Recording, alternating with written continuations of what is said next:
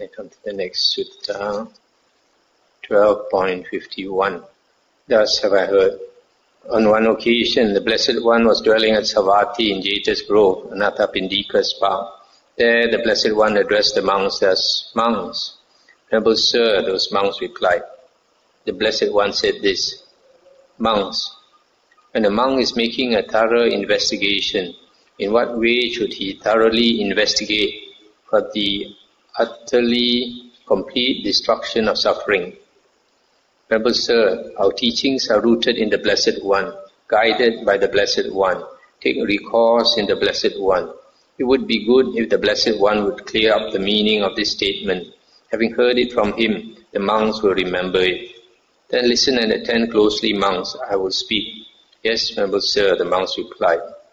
Stop here for a moment. So here the Buddha is asking the monks, how should a monk thoroughly investigate so that he can destroy suffering.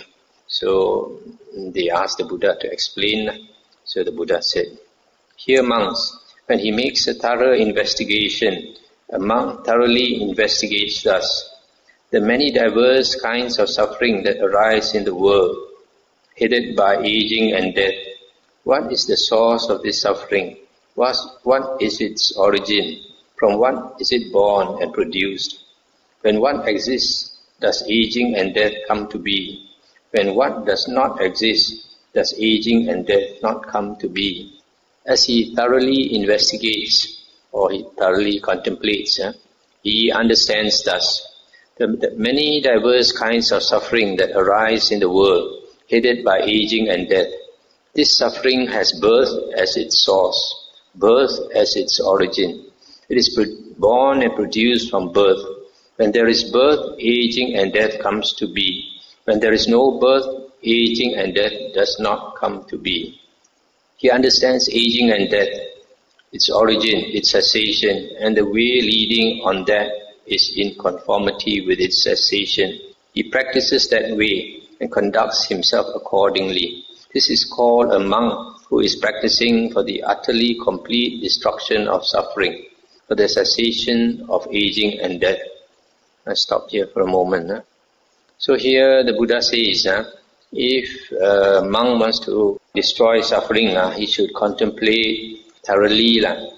He contemplates what is the source of suffering. And then he understands that this world is suffering because of impermanence.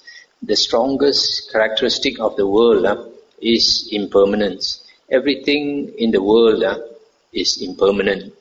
There's not a single thing in the world, in the universe, that is permanent. So that is why we talk about anatta. Anatta, sometimes people translate as no soul. That's a wrong translation. It's not no soul. It is. It means there is nothing that is permanent, that does not change according to conditions. If there is something that does not change, then you can say that is me, right? But if everything changes, then whatever you take yourself to be, in a while you will die. You will die off, and then you change to something else. So because of that, this concept of no self or not self, the Buddha spoke. It's not that there is no soul. It's just that there is no thing that is unchanging. There is no essence, core in us that is unchanging. Everything inside us is changing. So we are just a flux of conditions. So because of this impermanent nature of the world, there is suffering. Because whatever we experience that gives us pleasure, gives us happiness, we want to cling to it. We don't want it to change. But it is impossible. Anything that we are happy with, it must change. Even our happiness itself is not permanent. So because of that, when the happiness goes away, then suffering takes its place. So this world is a world of happiness plus suffering. So because of that, we generally say it is a world of suffering. And you cannot change the nature of the world. The only thing is, once you exist in the world, you must experience this characteristic of the world, which is impermanence leading to suffering. So if you don't want to have suffering, then you should not be born into the world. The moment you are born into the world, this is the world of suffering. So he understands that the origin of suffering is birth. If there's no birth, there's no suffering. It's because there is birth, there is suffering. So once he understands that, then he practices for the complete destruction of suffering. How does he practice? That means he practices according to the Dhamma, so that he is not born again. Then the Buddha continues. Then, investigating further, he thoroughly investigates thus. What is the source of this birth? What is its origin? From what is it born and produced? What is the source of this being, this clinging, this craving? These 12 links, he considers what is the source. As he thoroughly investigates, he understands thus. Volition has ignorance as its source, ignorance as its origin. It is born and produced from ignorance. When there is ignorance, volition comes to be. When there is no ignorance, volition does not come to be. He understands volition, its origin, its cessation, and the way leading on that is in conformity with its cessation. He practices that way and conducts himself accordingly. This is called a monk who is practicing for the utterly complete destruction of suffering, for the cessation of volition. Stop here for a moment. So here the Buddha is saying that when a monk he considers thoroughly, then he begins to understand that there are these 12 links of dependent origination that gives rise to suffering. And the ultimate condition is ignorance. From ignorance you have volition, and then from volition you have consciousness, etc. So he, understanding this, he practices to destroy all these 12 links. In that way he can destroy suffering. Monks, if a person immersed in ignorance generates a meritorious volition, consciousness fares on to the meritorious. If he generates a demeritorious volition, consciousness fares on to the demeritorious. If he generates an imperturbable volition, consciousness fares on to the imperturbable. I stop here for a moment. So here the Buddha is saying, if a person out of ignorance, he generates meritorious volition, that means he generates good karma. If he generates good karma, the consciousness will bring him to a good rebirth. And then if he generates bad karma, evil karma, then the consciousness will bring him to this evil, woeful plane of rebirth. But if he generates an imperturbable volition, probably meaning high state of jhana, which is imperturbable, unshakable, like the fourth jhana onwards is considered an imperturbable state. So he will be born in that realm called the imperturbable realm. That means the high jhana heavens there.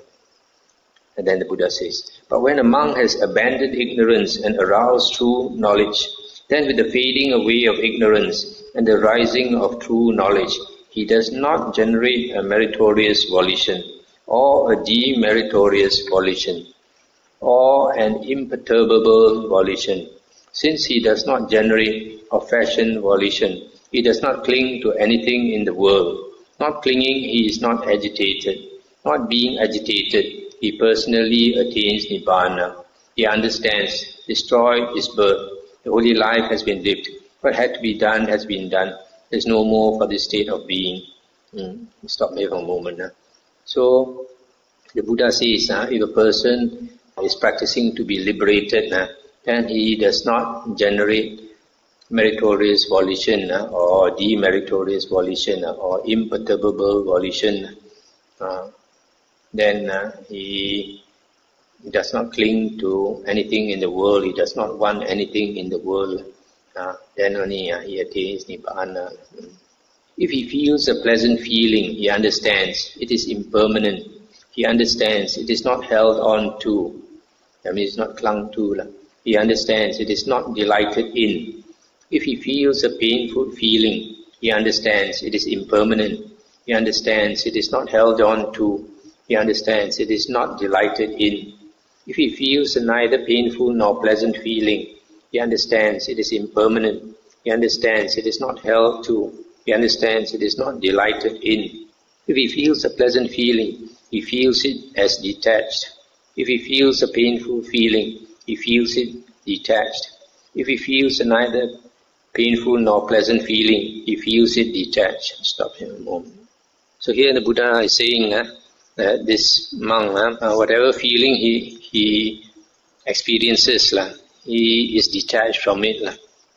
When he feels a feeling terminating with the body, he understands, I feel a feeling terminating with the body. When he feels a feeling terminating with life, he understands, I feel a feeling terminating with life. He understands, with the breakup of the body, following the exhaustion of life, all that is felt, not being delighted in, will become cool right here. Mere bodily remains will be left. Suppose, monks, a man would remove a hot clay pot from a potter's kiln and set it on smooth ground. Its heat would be dissipated right there, and potsherds would be left. So too, when he feels a feeling terminating with the body, terminating with life, he understands, with the breakup of the body, following the exhaustion of life, all that is felt, not being delighted in, will become cool right here. Mere bodily remains will be left. Let's stop here for a moment. So here, this monk who has finished his work, when he knows the end of life is coming, then he understands that following the death of the body, all the experiences of life will become cool. So only the body will remain. And we have not become liberated. We are passionate about life. There are so many things we are concerned about in life. But then a lot of people, when they are dying, they think of many unimportant things. And they think it's very important. They haven't done this. They worry about their son who is not married. They worry about this. They worry about their property, worry about their young wife, and all these things that are not important at all. Because when the body dies, the life that we have led will become like a dream that has gone by. Every life we experience is one dream after another, one dream after another. And when it is finished, anything connected with that life actually is not important at all. It's just a dream gone by, not important at all. Just like when we dream at night, when we have a nightmare, in the nightmare itself, we are so frightened, we are so excited, and we strive with all our energy to either to fight off the evil or to escape from being killed and all that. And then when we wake up, then we think about it. Just now I was so excited, just now I was so worried. Actually, it's nothing to worry about, right? So in the same way, life, when we are alive, we think that everything in life is so important. But when we die, all the things are not important. What is important is where we are going for rebirth. And that is important. So if we realize this earlier, we would have started our preparations for the next phase of our life. People, they don't realize that to prepare for your rebirth takes many years, many years.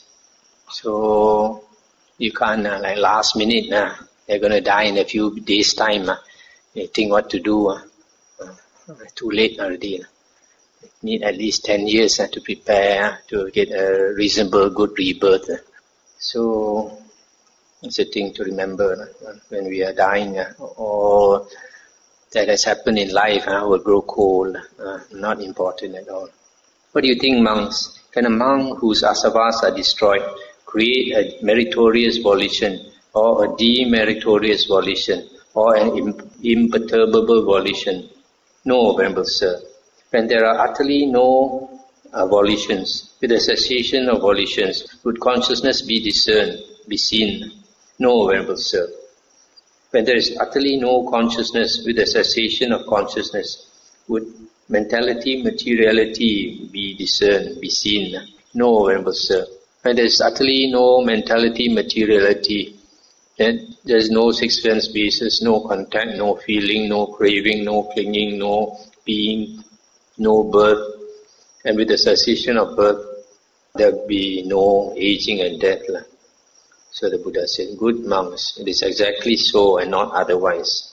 Place faith in me about this, monks. Resolve on this. Be free from perplexity and doubt about this. Just this is the end of suffering.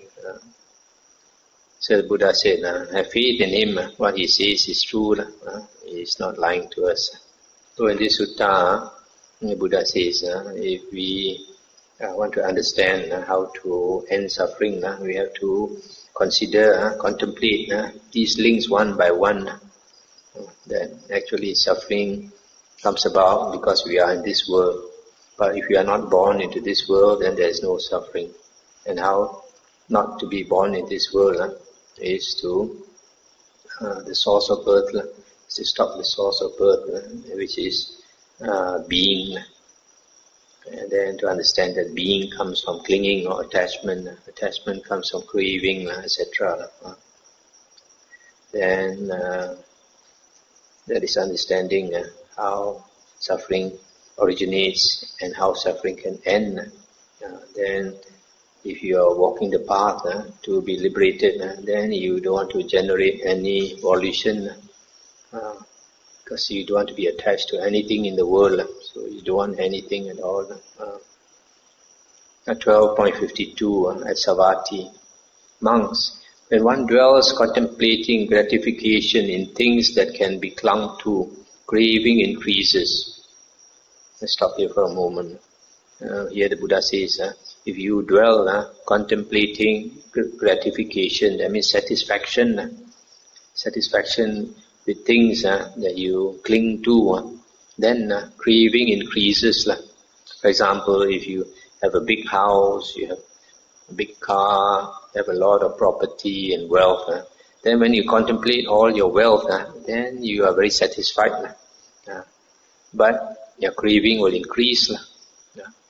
With craving as condition, clinging comes to be. With clinging as condition, being. With being as condition, birth. With birth as condition, aging and death, sorrow, lamentation, pain, displeasure and despair come to be. Such is the origin of this whole mass of suffering. Suppose, monks, a great bonfire was burning, consuming 10, 20, 30 or 40 loads of wood, and a man would cast dry grass, dry cow dung and dry wood into it from time to time.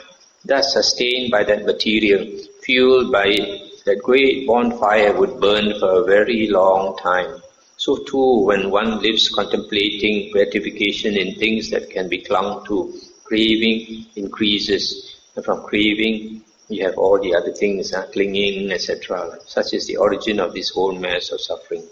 So here the Buddha is saying, just like a big fire, if you keep throwing three things into it, dry grass, dry cow dung, and dry wood, the fire will continue to burn. It will not stop. So in the same way, our fire is fueled by three things. Just like these three things. The three things within us is the greed, hatred, and delusion. So this greed, hatred, and delusion will keep the fire burning, the fire of this round of rebirths, so samsara. So that's because we are satisfied with life, and our craving, instead of decreasing, our craving increases. Anything in the world that we enjoy, then our craving will increase. And then our clinging also will increase. And then the Buddha said, monks, when one dwells contemplating danger in things that can be clung to, craving ceases. With the cessation of craving comes cessation of clinging. The cessation of clinging, cessation of being, cessation of birth, aging and death, sorrow, lamentation, pain, displeasure and despair cease. Such is the cessation of this whole mass of suffering. Suppose, monks, a great bonfire was burning, consuming 10, 20, 30 or 40 loads of wood, and a man would not cast dry grass, dry cow dung or dry wood into it from time to time.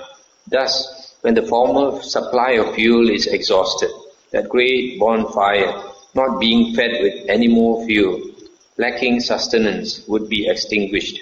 So too, when one lives contemplating danger in things that can be clung to, craving ceases, and when craving ceases, clinging ceases, etc. Such is the cessation of this whole mass of suffering. That's the end of the sutta. So here, the second part is that when a person realizes danger in the things that he clings to, then craving ceases. And what is that danger? The danger is that it is impermanent, and because it is impermanent, it will give you suffering. I remember last year I was talking to one of our Buddhist supporters, devotees in Kuala Lumpur. He had a son who went overseas to study, and I think he went swimming and he drowned and died. And because this man only had one son, I think one son and 2 daughters or something like that. So when the son died, he and his wife felt so much pain, so much suffering. And then he told me something which struck me. He told me after that experience, he dare not love the daughter so much. The more you love, when it goes away, the pain is unbearable. So because of that, he said, dare not love the daughter so much now. It shows he's a smart fellow. Not many people will realize this. So here the Buddha is saying that when one contemplates the danger of the clinging, that craving, that means that suffering will follow. Then he lets go of that craving. So actually you see, the best teacher in the world is suffering. If we don't suffer, we don't realize. So we have to suffer. Just like a small kid, tell you not to play with fire, he won't listen to you, right? He will continue to play until he gets his fingers burned. Then you don't have to tell him, he will automatically stop playing with fire. So the world is like that. When we are young, we want to experience all the pleasures in life. We want to be a macho, we want to be a great hero, go into this and go into that. And then when we suffer, then we realize. But there are some people, and their karma is good enough, they can get out of it. But there are some people, their karma is not so good. When they suffer, they don't get out of it. When I was young, I had a neighbor, young guy, young man. So he joined a bad company, ended up becoming a drug addict. Once you become a drug addict, it's almost impossible to get out of it. So I think he could be like one of those just die on the 5-foot path on the roadside. So it's very pitiful. So if he get caught by this state, then he can't get out of it. Nidana Samhita, quite a lot of suttas also. Try to go to one more sutta. 12.60. On one occasion, the Blessed One was dwelling among the Kurus, where there was a town of the Kurus named Kamma Sadamma. Then the Venerable Ananda approached the Blessed One, paid homage to him, sat down to one side and said to him, "It is wonderful, Venerable Sir, it is amazing, Venerable Sir. This dependent origination is so deep and so deep in implications. Yet to me it seems as clear can be." Stop here for a moment. So Venerable Ananda is disclosing to the Buddha that actually dependent origination is very deep, But to him, it seems so clear that he understands it so clearly. And then the Buddha said, not so, Ananda, not so, Ananda. This dependent origination is deep and deep in implications. It is because of not understanding and not penetrating this Dhamma, Ananda, that this generation has become like a tangled skein, like a knotted ball of thread, like matted reeds and rushes, and does not pass beyond the plane of misery, the bad destinations, the netherworld, samsara. Here the Buddha is saying, this generation, people have become like a tangled skein, is a loosely called bundle of yarn or thread, all tangled up. The thread is all tangled up and knotted. So why is it that Ananda is supposed to be a Sotapanna? And he says he can see independent origination clearly, but the Buddha says no. Actually, we find in the Vinaya books, after the Buddha was enlightened, then even after enlightenment, he wanted to understand dependent origination. And he stated that he spent the whole night from 6 p.m. until 6 a.m. For 12 hours. He was contemplating dependent origination, how suffering arises, how suffering ceases, and how suffering arises and ceases. 12 hours. Then only he fully understood. So you see, even Sammasambuddha, to understand, it's not that the Sammasambuddha knows everything, but a Sammasambuddha or an Arahant, he can know if he takes the trouble to contemplate. So he has got to take the trouble to contemplate. So like the Buddha, his understanding of the dependent origination is much deeper than, remember, Ananda, for the simple reason that the Buddha used his psychic power to see how beings die and pass away, how dependent origination works through many lifetimes. So because he could see it clearly, contemplating the past, contemplating the present, contemplating the future, and he understood thoroughly, but it took him 12 hours. Whereas Ananda could only understand superficially what is around. He could see, remember Ananda, but Ananda did not have the psychic power to see the past, the present, and the future. They couldn't have understood so deeply. And then the Buddha said, Ananda, when one dwells contemplating gratification in things that can be clung to, craving increases. With craving as condition, clinging comes to be. With clinging as condition, etc., etc. Such is the origin of this whole mass of suffering. Suppose, Ananda, there was a great tree, and all its roots going downwards and across would send the sap upwards. Sustained by that sap, nourished by it, that great tree would stand for a very long time. So too, when one lives contemplating gratification in things that can be clung to, craving increases. And when craving increases, then clinging, with craving as condition, clinging comes to be, etc. Such is the origin of this whole mass of suffering. So here the Buddha is saying, just like a big tree, its roots will take in all the nutriments and send it up to the tree so that it will survive for a very long time. So in the same way, we are fed, we continue to survive in this round of rebirths because of our nutriment of greed, hatred and delusion. As long as we have greed, hatred and delusion, this will sustain us in the round of rebirths. When Ananda, one dwells contemplating danger in things that can be clung to, craving ceases. With the cessation of craving comes cessation of clinging, etc. Such is the cessation of this whole mass of suffering. Suppose, Ananda, there was a great tree. Then a man would come along bringing a shovel and a basket. He would cut down the tree at its foot. He would winnow the ashes in the strong wind, or let them be carried away by the swift current of a river. Thus the great tree would be cut off at the root, made like a palm stump, obliterated so that it is no more subject to future arising. So too, Ananda, when one dwells contemplating danger in things that can be clung to, craving ceases. With the cessation of craving comes cessation of clinging. With the cessation of clinging, cessation of being, and then cessation of birth, aging and death, sorrow, lamentation, pain, displeasure and despair. Such is the cessation of this whole mass of suffering.